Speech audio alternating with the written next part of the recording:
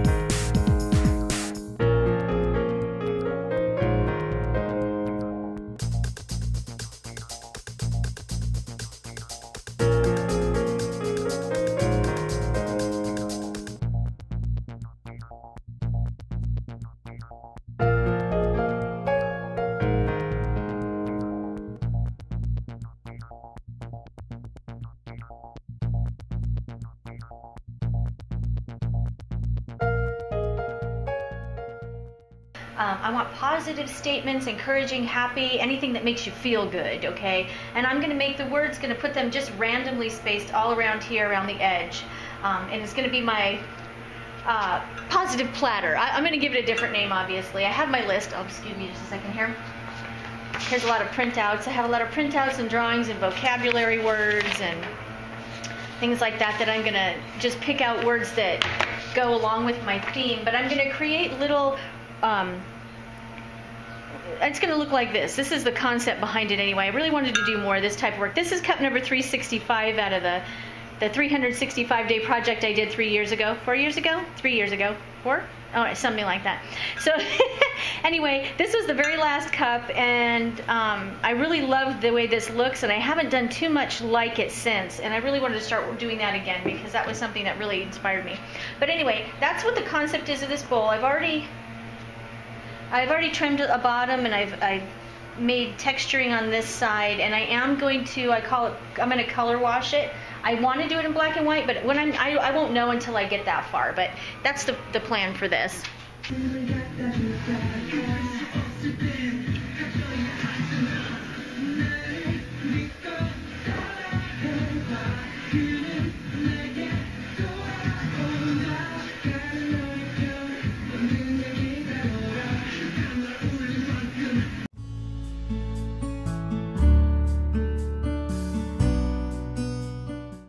Okay, one of the pieces that I am creating, it's going to be a wall mounted piece that's different names of God, and I actually took the word God and found out in different translations how it's written, even in Chinese, Hindi, Japanese, and the Korean, all of these different languages. And actually, if you look over here, there's even Yiddish and Hebrew and Arabic. And I wanted to put these words on this plaque. You know, all around the world, people go back into their hearts. They have the word God. So we're gonna put these all on here, and I want to make it look old. That's the goal. Right now, it's looking pretty old. I'm hoping it cracks a little more in certain places. Some of them I was worried it was going to crack too much. But I have to still clean it up, and I'm not done because once I bisque this, I'm going to use the letter stamps and use my underglaze ink pad and put other words on here as well. So imagine leather fed through here to hang it from so it'll look old. That's just kind of the concept. I'm excited about this piece. It's turning out like I want it to. Anyway, just a little description of what I'm working on. Okay, if you notice on this side of the table, I have random shapes and forms. Some are bowls, some are cups, others are just vases and different items. Now what I wanted to do is, I haven't gone through them yet, I just laid out what I had, but I have right here,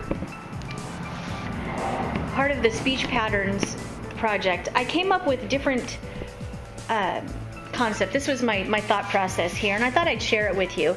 I have different things like rebus words, and I thought if I had a cup or a bowl, I could put a rebus word on it. Like this one is head. It says head heels, but it actually means head over heels.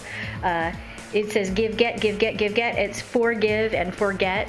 So I'm trying to put different word patterns, and I grabbed even spoonerisms. I don't know if I'm going to use that one, but this one is cup half full, and I may do something, whether I pick this actual pattern or not, but this is just to remind me when I'm sitting in front of a piece, I can take that, like win with ease. So you put win and e, get it? It's just so funny. But anyway, oxymorons. I love playing with words. I always have. So this is something I'm going to find enjoyable. If I do not have the pieces that I can use, if I don't really find any up here, I'm going to actually make some more. I still have time. I have probably another week I can make pieces to get into that gallery show before the 1st of April. But yeah, so that's kind of part of where my thought process is going, as well as, dun dun dun, let me find that sheet. Hold on 2 seconds. I'm not even going to turn the camera off. I'm just going to keep flapping my trap. This right here. Do you know what do you know what a cuneiform is? It's back in Babylonian, Sumerian times. They had the earliest writings are written in a cuneiform, and I'm going to create a triangle, and I'm going to actually make an artifact-looking piece that is written in cuneiform, and I'm going to have it with these letters, and then I'm also going to have it translated in English underneath, and I thought that would be kind of cool. So anyway, be looking forward to that. I haven't made it yet, so that's coming next. Well, I hope you guys enjoyed this week. Next time I'm going to share with you, well, my next video. It'll probably be midweek, but I'm going to share a separate video for, see this little art piece here? Hector 7.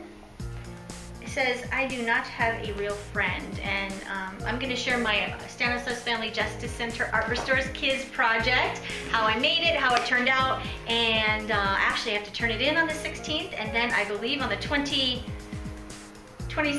Yes, the 26th. They're going to have a silent auction and a fundraiser event, and this is my piece. It could be a tray, and you can hang it on a wall, and I will show you in one video how it was all made, and yeah, my thoughts behind the piece. So hope you guys enjoyed this time. We will see you next week on Hobby Potter Weekly.